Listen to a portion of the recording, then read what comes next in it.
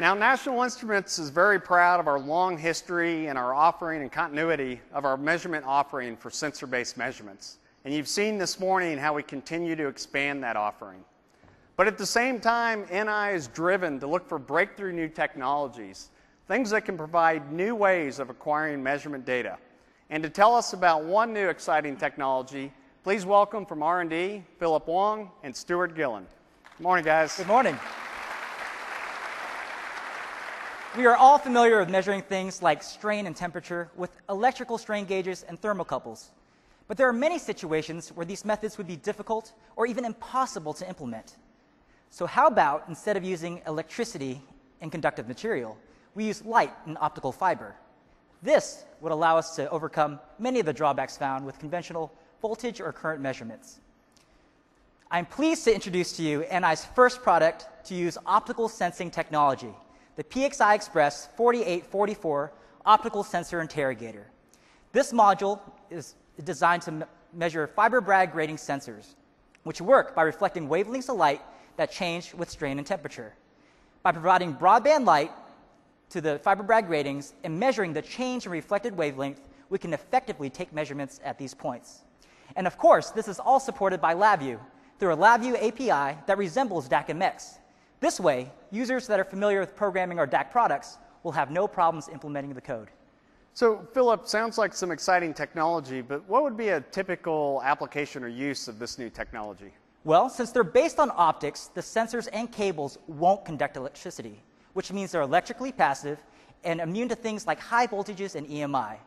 This 4-channel device will allow you to make measurements in places that conventional sensors just could not perform.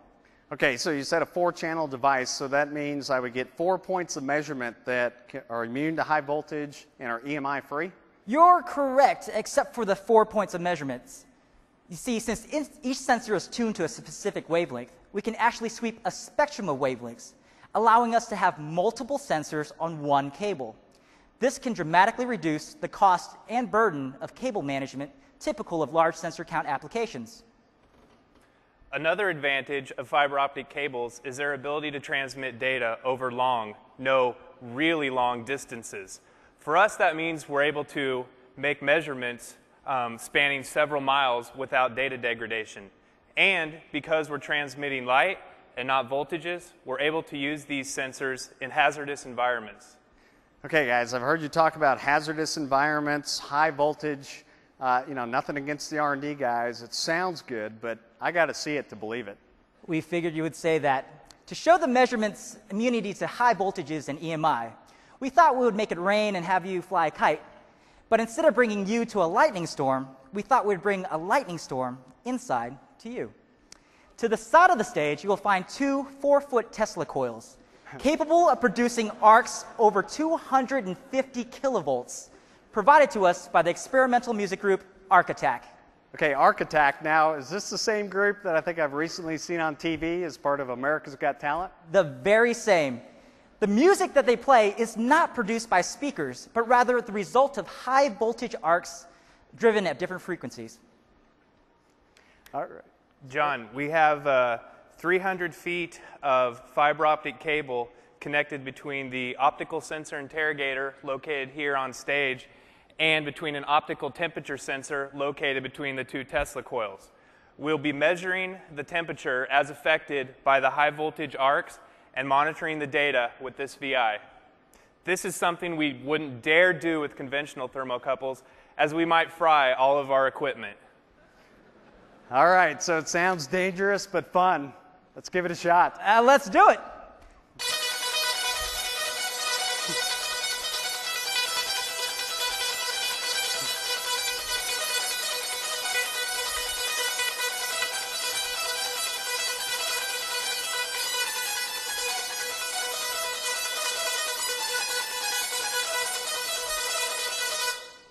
Nice.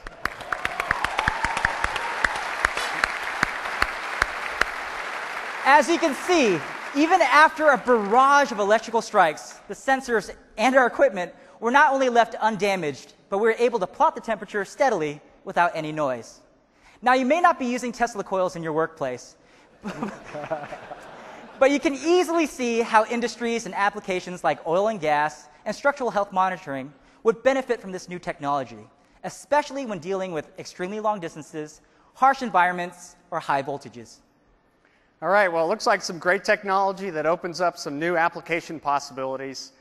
Philip, Stuart, thank you for introducing us to optical sensing. Thank you. Thanks, guys.